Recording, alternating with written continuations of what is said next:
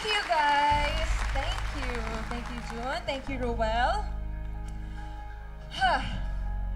Dalawang boto lang po mula sa The Clash panel ay sapat na para ideklara natin kung sino ang nanalo sa unang pares ngayong gabi.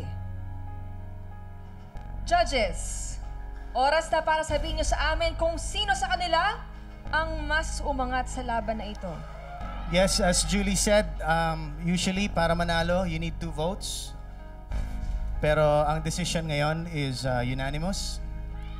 I'm so sorry, Jun Sisa, that you traveled all this way from Cebu, but you are the winner.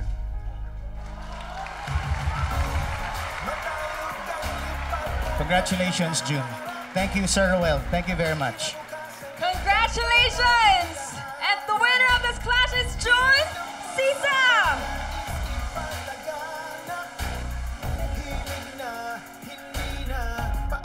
Kayo po ay best friend ni Jun. So how do you feel? Grabe, sobrang happy ako para sa kanya. Best friend ba to o more than best friends kayo? Cherry! Congratulations, Jun! Pwede ka na pumunta sa top of the clash. Congrats sa'yo! Grabe! Ikaw ang buena mano. Napasok sa top of the class. Congratulations. At pwede ka na umupo sa upuan na ito. Let's go! Thank you. Congrats! Yeah!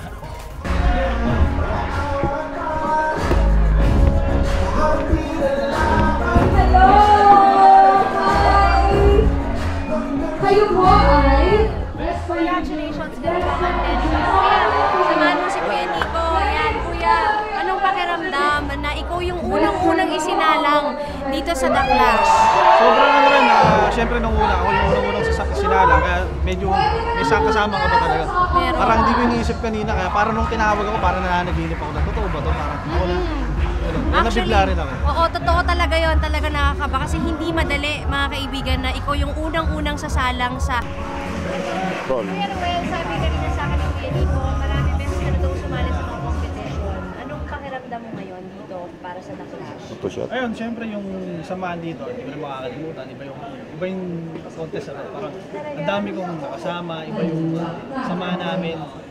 Parang may mahirap din pero alam mo yung masaya kami. Itong contest na to, sobrang hindi ko makakalimutan. So marami kang naging kaibigan dahil sa contest na ito?